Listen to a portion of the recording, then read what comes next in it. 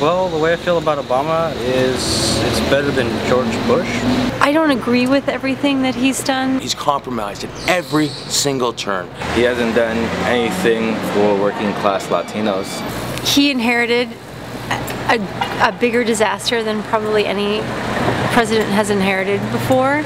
There was this real feeling of optimism, and then just because he didn't turn it around in 6 months, I think that people just, they lose interest. Something that would probably be within his power to do would be maybe stop militarizing the border. Getting the 1% to be scared. If he could keep that torch alive and really push hard, he could be remembered of actually helping a large swath of the U.S. population. Would I vote for Obama? No, I would not. Absolutely. Especially considering the candidates running against him. My God. If the choice was between Obama and a different type of Democrat,